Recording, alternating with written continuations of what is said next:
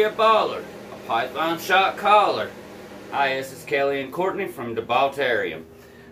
Today we're going to touch base on you want to be a breeder. You want to breed ball pythons for money.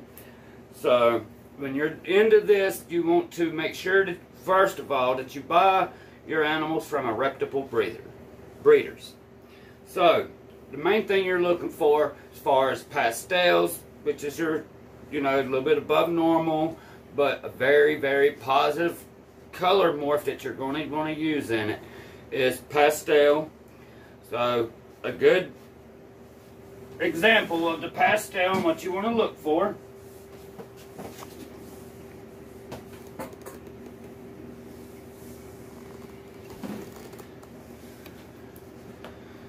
This is from Brian Barczyk. She's not far from going back into shed again. As you can see, she's a very bright yellow.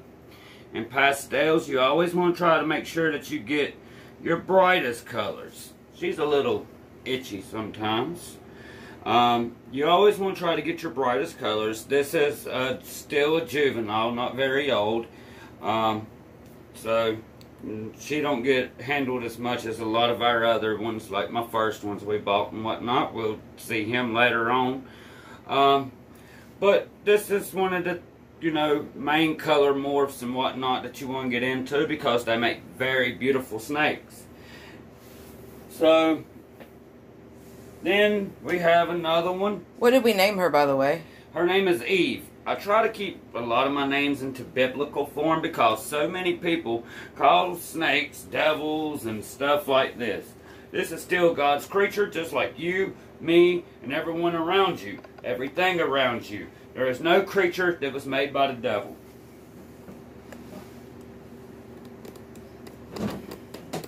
Hang on a second, getting another one out. I don't want to handle this one too much. As for he just ate.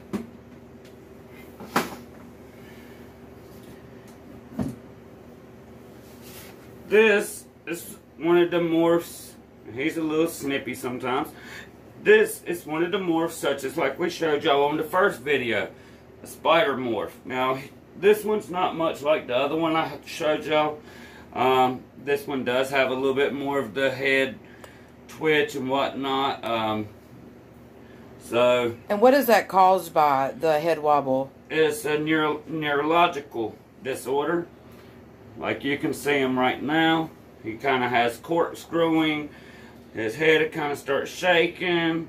Stuff like that. But he eats great. Matter of fact, his ate earlier. Not a problem one. I love these snakes. They're very beautiful. They almost do something kind of like... looks like webbing. Right, like spider webbing. Also, they look like the lesser genes, how they do the fading at the bottom side of it. They're very beautiful snakes. Not all, now, he is not going to be one of our breeder balls. He is our pet. Because also, when you're getting into breeding, especially with these, if you have one that's more into the head wobble and all, it's more likely to go through with the genes when you're breeding. So when you're going to go breed these, you want to make sure that you get the best quality that you can get. Cheaper is not always better. Never. The cheaper you get, usually the more muddied out the color is going to be. So with those two snakes I just showed you, makes a very beautiful snake, which I've showed y'all in video 1, our introduction. But I'm going to bring him back out just because he's that beautiful. This again is called a bumblebee. This is a pastel spider. As far as head wobble and corkscrewing and all that, he has very little whatsoever of a corkscrew. He'll kind of tilt a little to the right, but it's not that bad. Not as the second snake I just showed you. But as you can see, very beautiful snake. Now, this snake was actually hatched from very reputable breeder, mom and dad. The mom and dad both is from Brian Barczyk. This is a pastel and spider. When you're doing these, if you get the spider that has more fading at the bottom, then when you breed them with something and cross that, then you're going to have more fading. If you're yellow, your pastels are very bright yellow, then you're going to have very, very bright yellow in your snakes. Like you see with this one. This is a very, very beautiful example of great quality. A lot of things people like to look for is with the web line going all the way down to the bottom. Some of them don't do that. Some of them will just go halfway. Another thing I like in some of my spiders is the alien heads. This one has some, but it don't have a lot of the keyholes. He don't have a whole lot of them. I mean, he has a few. So therefore, as I breed him out, you won't have a lot of keyholes. The less keyholes, for me, I like that some better. But that's just me. So, I mean, even if they have keyholes, a lot of people don't feel the same way I do. So, that's fine with me too. But this is great examples of what you get when you have a good quality snake to breed from.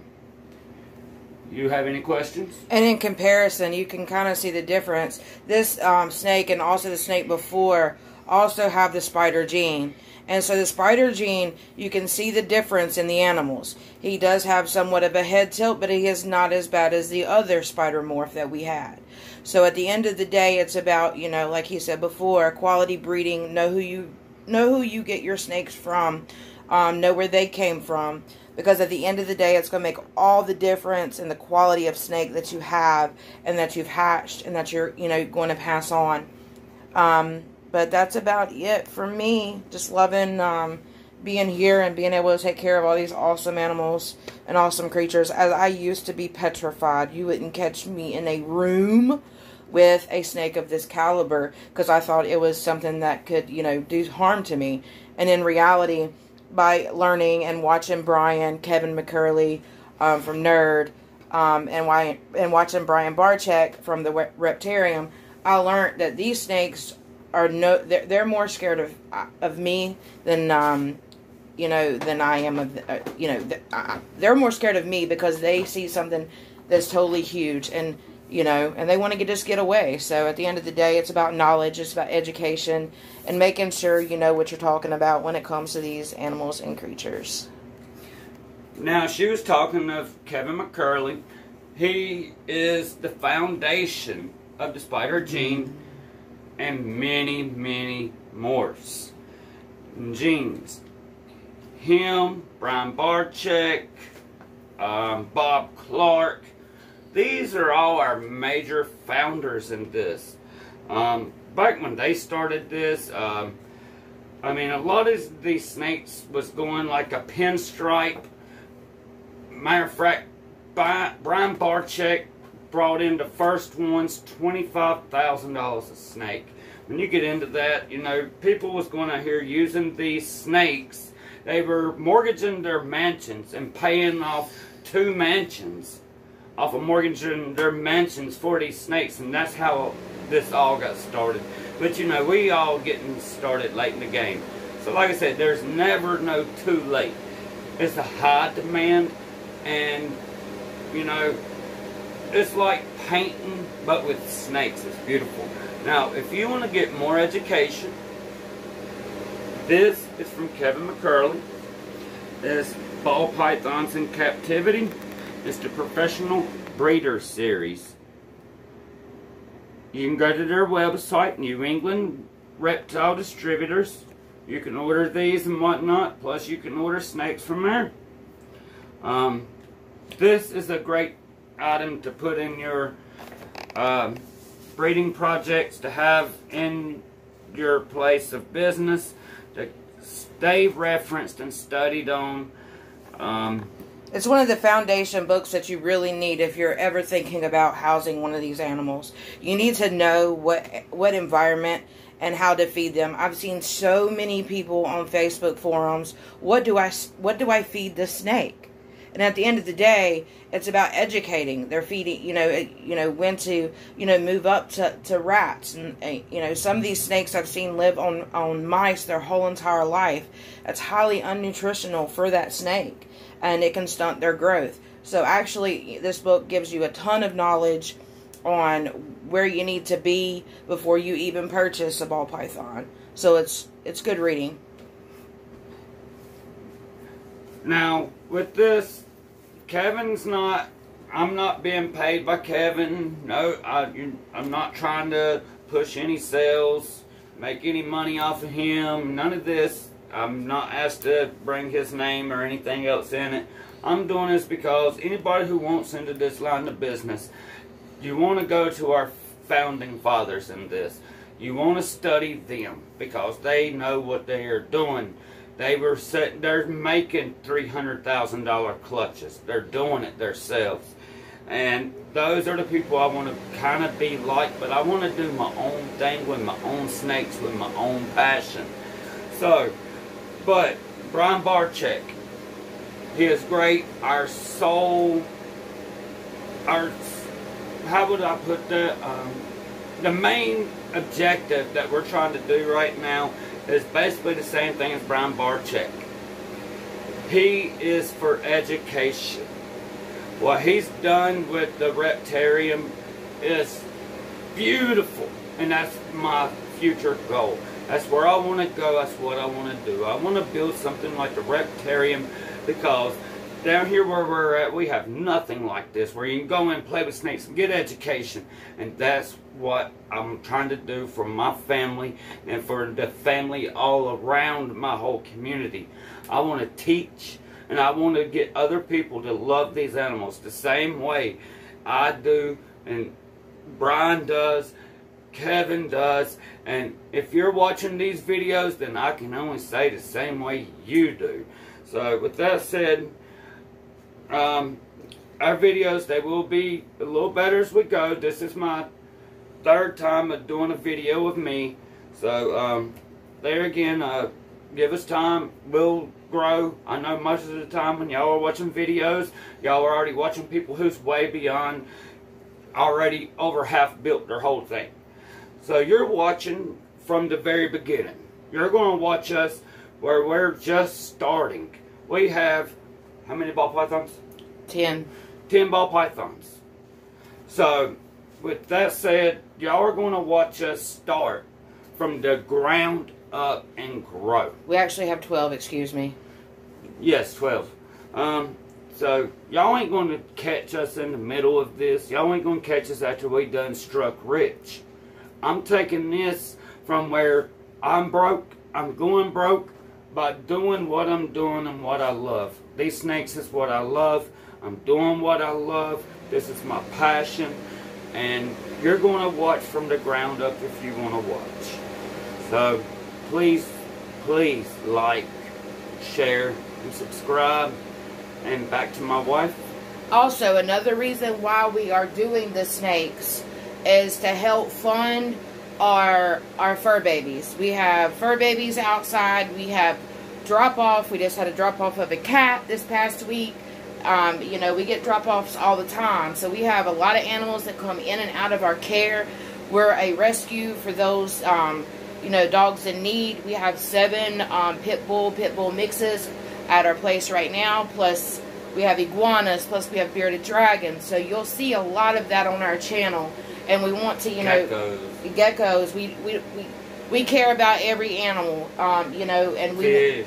Yeah, and we want to bring you along on our journey and to show you the animals that we have rescued. That they're on my page on Facebook. Make sure you go and check us out on Facebook, Ron's Balltarium. It does not have the rescue after it. It wouldn't allow me, but we're Ron's Balltarium on Facebook. We're Ron's Balltarium on Instagram.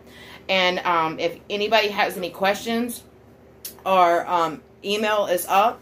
Shoot us, all the questions you would like, what you would like to see. Comment on, if you need help with something, reach out. We're always there.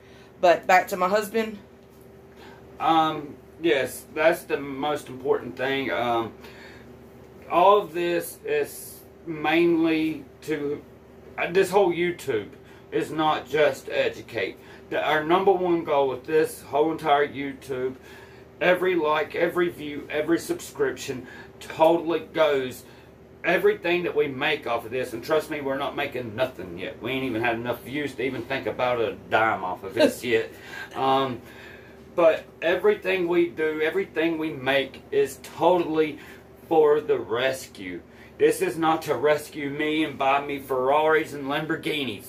I would not drive it to begin with. I love old, beat up, used, cheap cars. They last longer than any Lambo, and if I break down, I'm going to spend $100 at the max and rebuild my car. So, it's not to buy Porsches and Lamborghinis and mansions. I do not like none of that. I like modular homes on a little nice piece of land. I'm not picky at all. The only thing I care about is my family. My family of pets and animals and rescues, plus my wife and children. That's my only goal to take care of in life mainly. And to educate. Too many people out here killing these snakes. I just went down here. I've got photos where somebody went down here and killed a totally harmless king snake at a creek right down the road from us. It's sad. I mean, you go on his property. You kill him in his land. The same thing as walking in a man's house killing him. Quit killing these snakes, please. If you want rid of it and you're somewhere around me, call me. I'll come get them away.